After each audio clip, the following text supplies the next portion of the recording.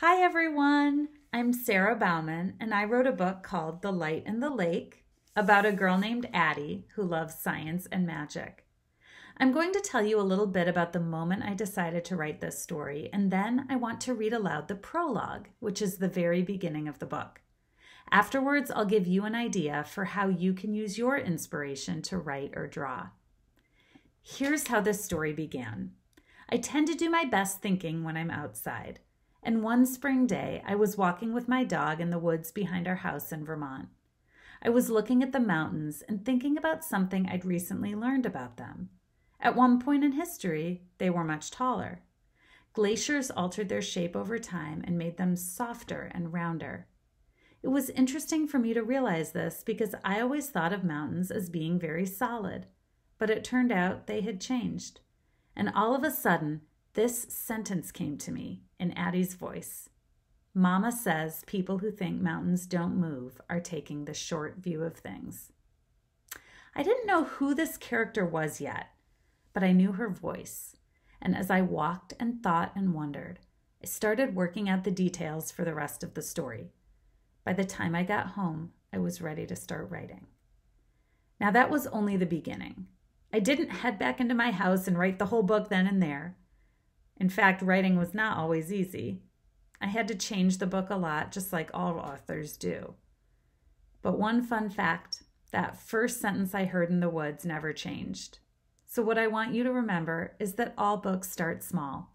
One sentence is all you need. Here is the prologue of The Light in the Lake. You already know the first sentence. Mama says people who think mountains don't move are taking the short view of things. They've been moving, she says, all this time. Doesn't matter that we can't see it. If we could somehow watch time go faster, I think, or if we'd lived so long we'd felt the glaciers haul through here in the first place, we would see it, and then we'd know. In science class, we learned that millions of years ago, our mountains used to stretch up higher than clouds. Sometimes I look at them for so long, I think I can see how they used to be. Before my eyes, the rounded green tops rise, sharper than they are now, poking the sky. Then I blink and they settle into place. In those moments, it feels like everything around me, Maple Lake's tossing waves, the sighing wind, is slowly breathing in and out. But I'm only seeing what I know was once there. What Mama and my science textbook told me. Amos saw something else, and he wanted me to see it too. He loved floating in the lake, surrounded by mountains thick with mossy rocks and tangled cedars. The waves whispered secrets, he said. We just had to listen. He was so certain something lived in that cold water, something ancient and huge and shining. You have to look, he'd say, standing on the beach. Look, Addie. But when I'd squint at the water, at the glowing shape he insisted swelled in the middle, I'd shake my head. A log, I'd say. That's all.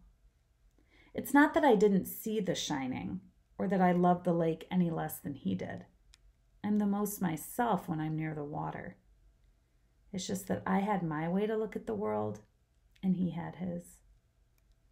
People say we look so much alike.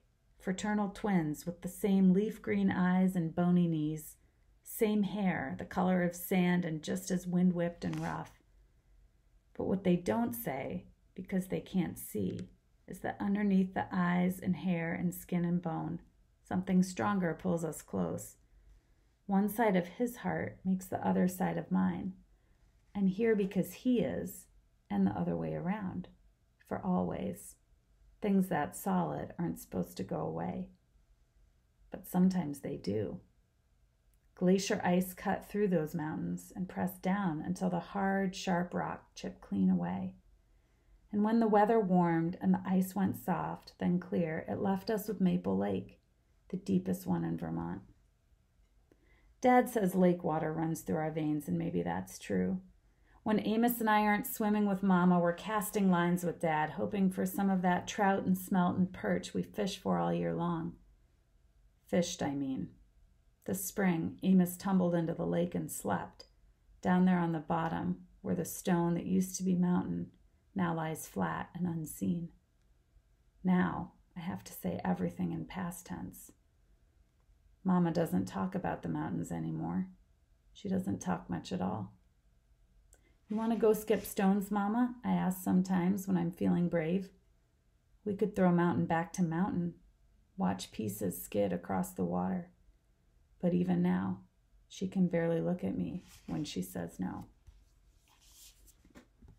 That's the very beginning of The Light in the Lake. So how can you get started with a story?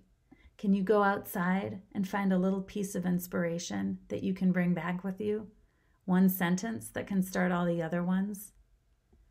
I have a prompt for you. I'd like you to take a walk outside your house. Or if you can't go out on a walk, look outside the window. What do you see that fills you with a sense of wonder? It can be a part of nature, a tree, a rock, the sky, but it doesn't have to be. It could also be an impressively tall building or a statue or anything else that catches your eye and your heart. And start with a sentence that suggests there's more to that thing that you see than most people realize. You could even take the sentence from the prologue and use that format. People who think something is a certain way are taking the short view of things. Describe that thing you see. Share some facts about it. Narrate a story about it and see what happens. If you're an artist, take a look at the cover of The Light in the Lake. It really captures the beauty and the mystery of Maple Lake, and Addie's eyes focus on that golden light in the water. Try using colors to draw your viewer's focus to an important part of your artwork. Have fun, and thanks so much for listening to The Light in the Lake. Bye-bye.